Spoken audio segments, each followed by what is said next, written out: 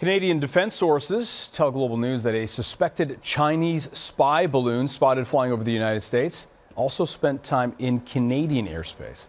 In a statement, the Department of National Defense says the balloon is being actively monitored by NORAD. Sources say the Canadian military is looking into whether this balloon entered Canadian airspace more than once. In the United States, the Pentagon has advised against shooting down the balloon due to concerns about debris posing a risk to people on the ground.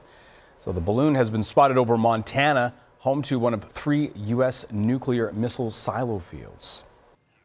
And we have reaction from Foreign Affairs Minister Melanie Joly, who is commenting. She says, quote, yesterday, China's ambassador to Canada was summoned by officials at Global Affairs Canada regarding the situation described in the statement issued by the Department of National Defense.